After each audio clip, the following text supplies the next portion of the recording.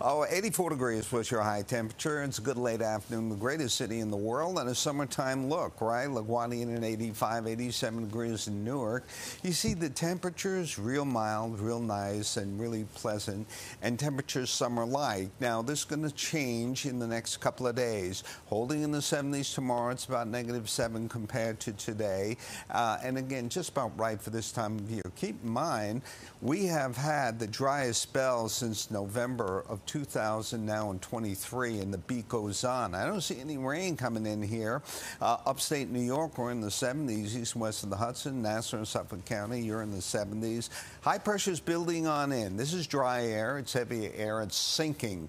This storm is pulling away. Nice combo. All the heat will retrogress to the west, and what we're left with is a cooler flow. Watch the high come in.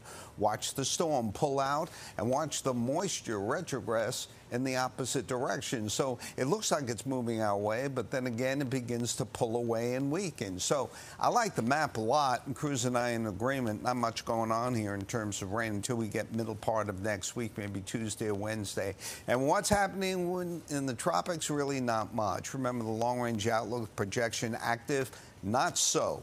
We have to get 2 hurricanes a day to meet that projection. So I think this season, on the whole, is quieting down. But again, you got to watch the Gulf of Mexico and the Caribbean as we rotate back into the latter part of this month in October. 67 degrees, a lot of clouds, 56 in the suburbs, 79 sun and clouds, a little cooler, 74 to 81. You want nice? You got it.